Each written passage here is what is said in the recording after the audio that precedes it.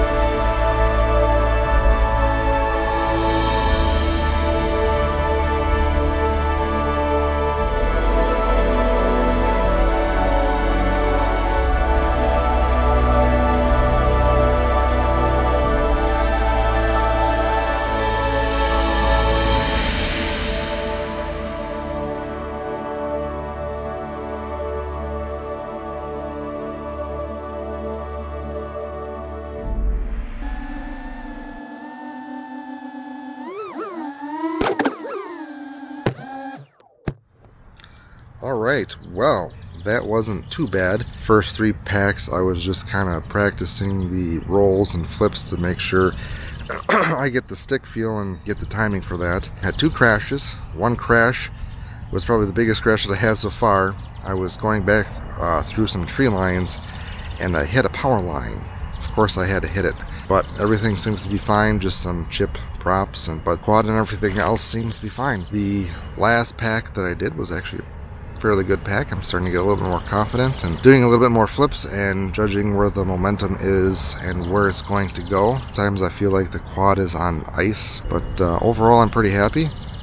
One thing that I'm having issues with is my DJI Air unit. It seems to be stopped recording about halfway through the flight. So when like the first few packs are fine, but going forward after those, I have no idea. I don't know if it's overheating. I got the appropriate SD cards. It could be possibly that it's drawing too much power. I do have a capacitor on it. I might have to check to see if that's working, but yeah, I'm curious why the onboard DVR is stopping halfway through the flight.